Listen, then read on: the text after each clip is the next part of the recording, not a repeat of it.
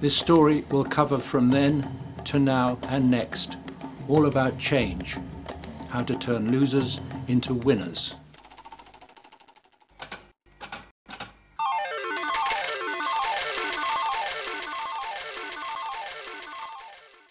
Epic travels across Europe. Who will fly the farthest? On from the English Channel to the Arctic Circle.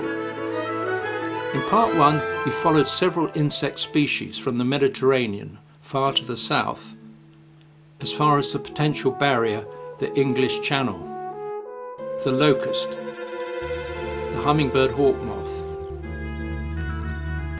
the painted lady, and the small white. Now along the south coast of the country, from here in the east in Kent, right across to the very far west, the Isles of Scilly, off the tip of Cornwall. Insect migrants are preparing to cross. Some have. The strong seagull can easily fly over the 22-mile, 30-kilometre English Channel to the famous White Cliffs of Dover. But what about weaker insects, even a bumblebee, which aeronautical engineers say technically can't fly? Valerian flowers with lots of nectar. As times and temperatures have changed, so have the fortunes of many insects. Indeed, they are the equivalent of canaries in the coal mine, or rather across the planet. Some are winners, others losers. In the same way that canary birds put in a mine warned of dangerous conditions down there by surviving or not, and so can insects warn us of dangers to the planet.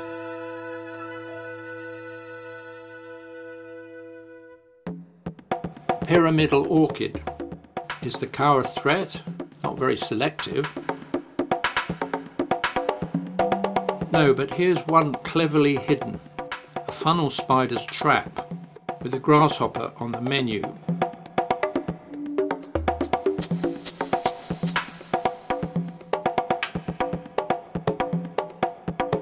It's a tiny jungle down here under the gaze of the huge-looking cow up above that might happen to eat you.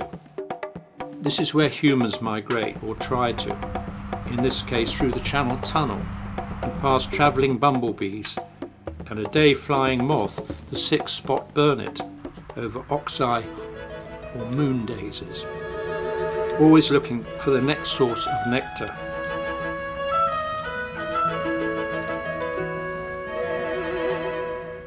Not a bee this time, but a bee orchid, a design attempting to attract a passing, pollinating real bee. Buddleia globosa, one of the so-called butterfly bushes, popular with many insects and originally from China.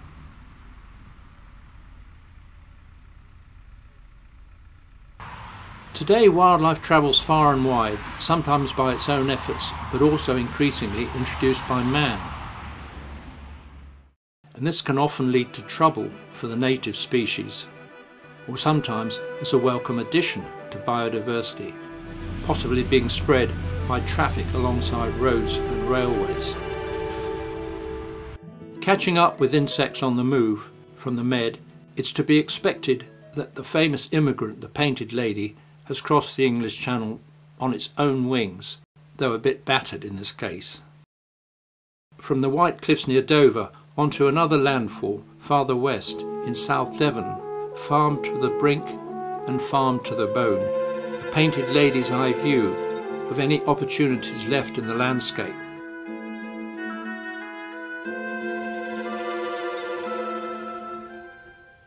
Here's one at Prawle Point now in July, amongst the corn marigolds from the Mediterranean, like the painted lady herself. Another great recent traveller, the peacock, continuing to increase and expand its range in the UK as far as the north of Scotland, the Faroe Isles near Iceland, and is still spreading north in Scandinavia and Finland. Surely the peacock will fly the farthest, as climate change seems to be making this beauty, albeit a little travel-worn, a possible winner to the Arctic Circle. This small white butterfly may have been caught by a bird, possibly a flycatcher, only to get snagged in a spider's web along with other smaller prey. But the painted lady is not for turning and has survived so far, heading on northwards from the coast, helped by a following wind, which is helping sailors too. At this vital refuelling spot, a bit of waste ground by the sea, though it's not really wasted by the insect traffic. A clouded yellow super migrant with a drone fly. No, not that kind of drone. It's amazing to think these miniature living flying machines can navigate, feed and move on again using their radar antennae and flight refueling, curling proboscis with such success. Butterflies do it, bees do it, drone flies do it, red admirals in the flowers do it. With the warming influence of the Gulf Stream, plus worldwide global warming, many insects in the south of England are doing better, and in fact are moving north, although there are some exceptions, as we'll see. In other words, there are winners and losers in the climate game.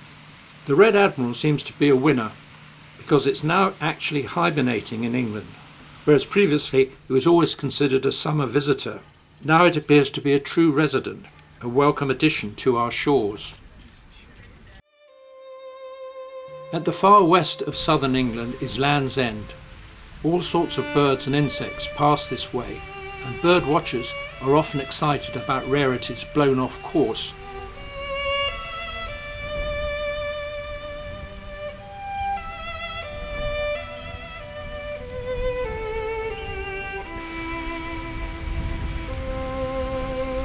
A herring gull, a burnet moth and a rose chafer are hardly in this category.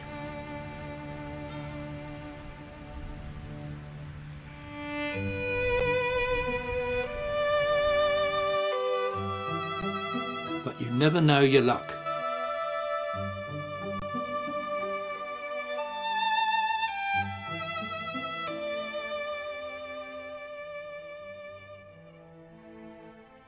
A monarch butterfly that's crossed the Atlantic and famous for its normal travels from North America to Mexico, where it hibernates in millions in pine trees. And this one might feel a bit lonely. A hoverfly does much more than hover, reaching St Agnes at the far west of the Isles of Scilly, 30 miles, that's about 45 kilometres, off Land's End.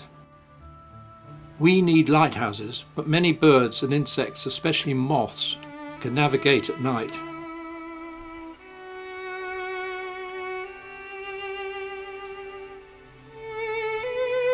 By day, bumblebees need warmth to get going, climbing deep into the friendly foxglove for nectar.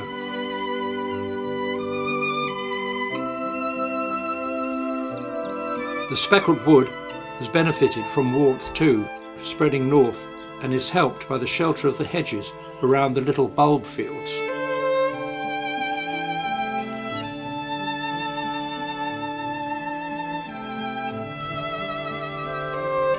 The bulbs benefit too from the local mild climate and the Gulf Stream offshore. And customers get their daffodils that bit earlier, at the beginning of the year, possibly taken on the Cylonian to the mainland.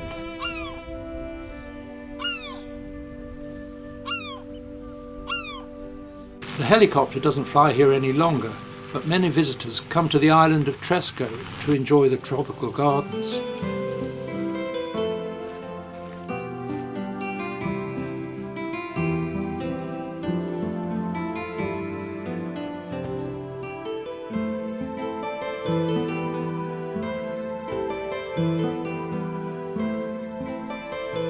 Robin is warming his rump and trying to cool down by panting.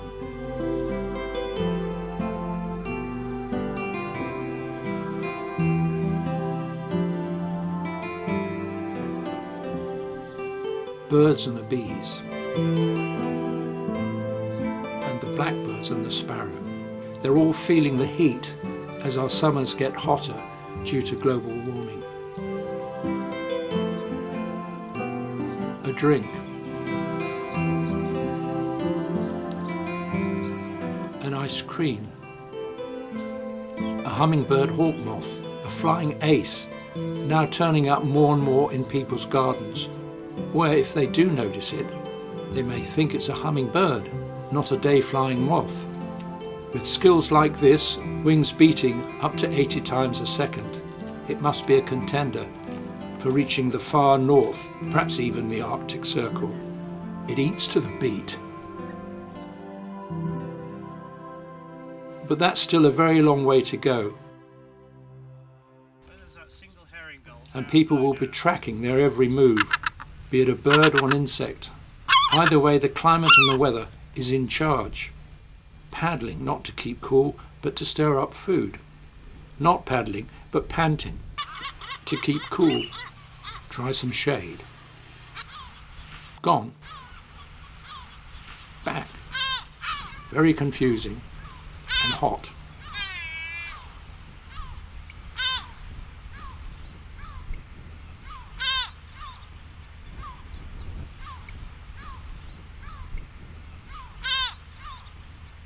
But hot helps the case of the painted ladies. It causes a remarkable sequence of events in some years. She lays many tiny eggs on nettles amongst the stinging spines. And many more join in on nettles and thistles. Hardly rare food plants for the caterpillars, which will hatch soon. Then the adults move on to nettles and thistles new.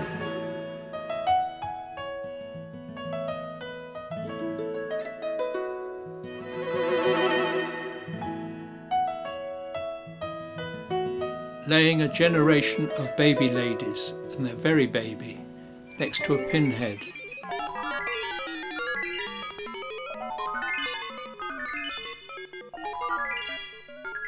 And greenfly. It eats its way out of the eggshell, and then it's down to work for 4 weeks.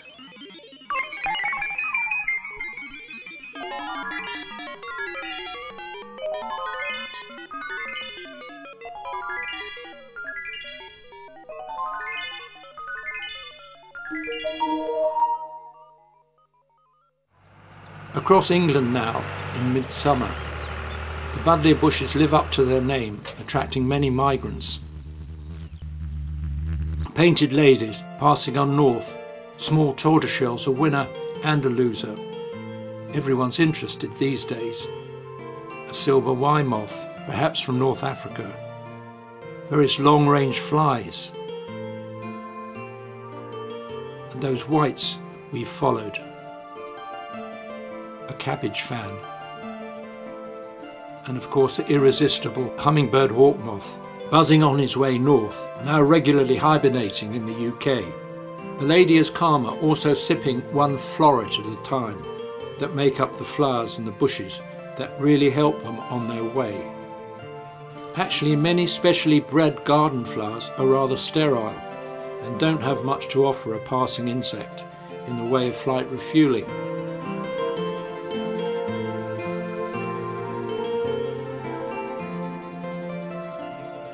Soon to be decorating English gardens is the continental race of the beautiful, exotic-looking swallowtail.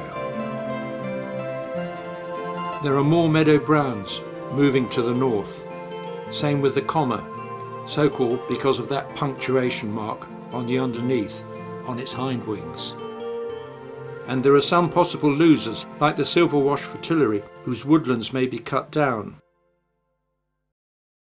At least they may be lucky in love, courting over the car park in a valued nature reserve.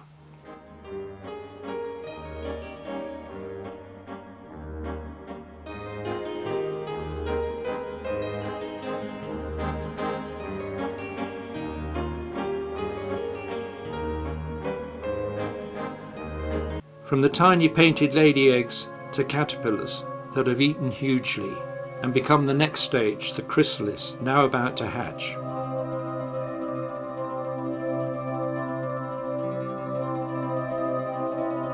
There's a bit of a wing, antennae, plus eye, plus curled proboscis.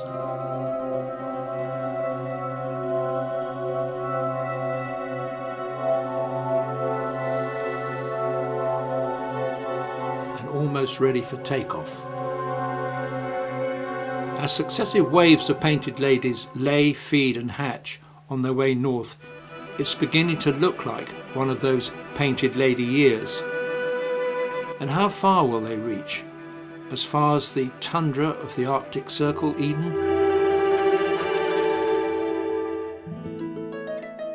And on they go, from buttercup level to hedgerow height, up to the treetops and beyond to wild Scotland, where there's a bit of a loser.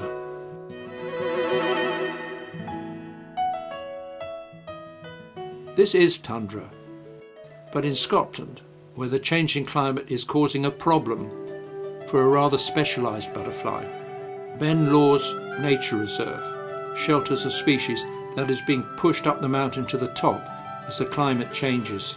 The retreating mountain ringlet is running out of space as its home gets too hot to handle because of CO2 emitted from burning fossil fuels many miles from the top of its tundra last resort. Another example of a butterfly, not a canary in the coal mine, another warning from the wild about what we are doing to the weather and the climate.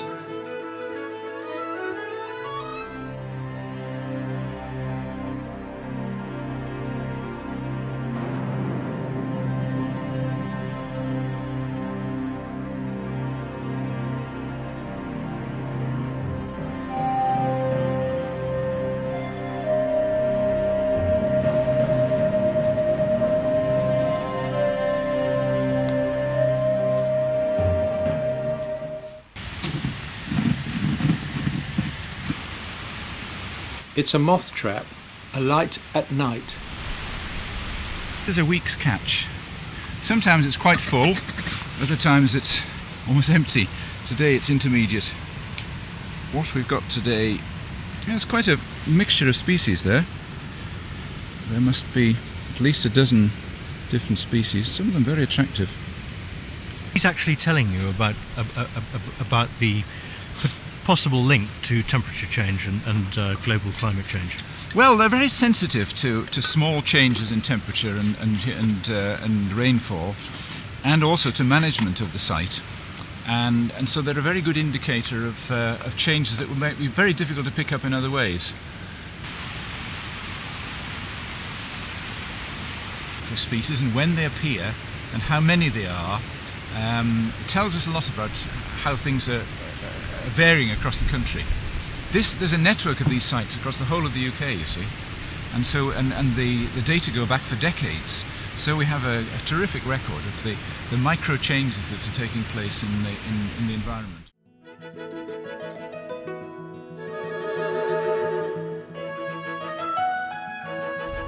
To Sweden, to rain and then blue sky.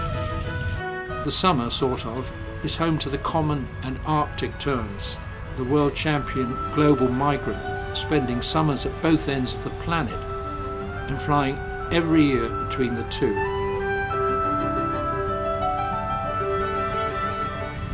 Their lives may be changed by global warming because of us and our emissions.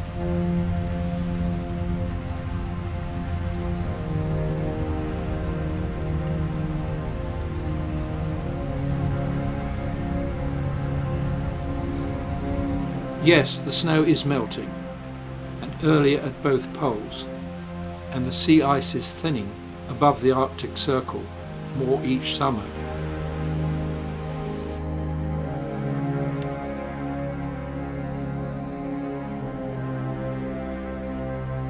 And the insects respond to the heat of the sun, hatching, feeding and breeding.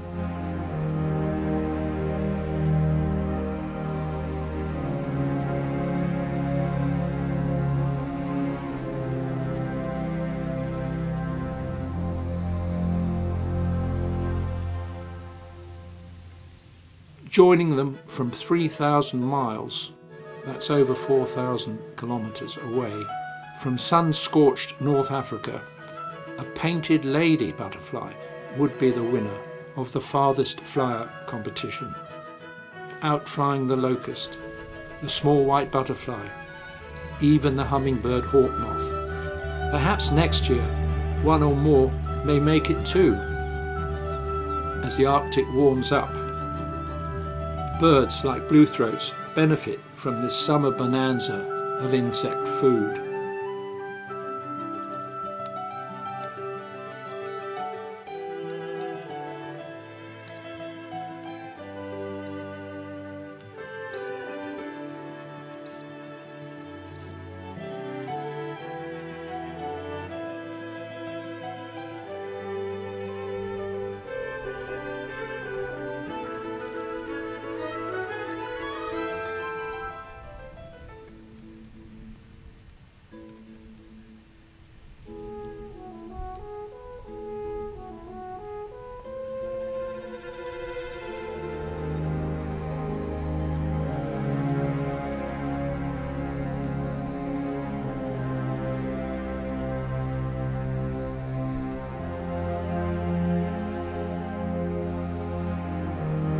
In this fast-changing world of hot and cold, land and sea, some will be winners and some will be losers. Let's hope we can turn losers into winners.